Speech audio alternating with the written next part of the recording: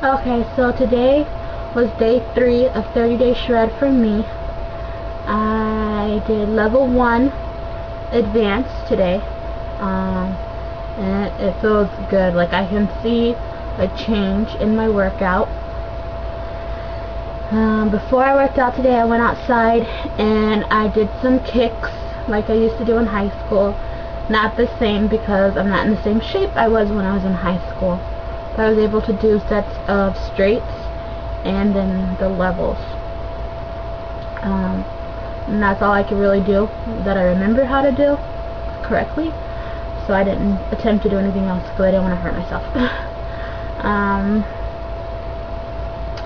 Yeah. And that's it for now.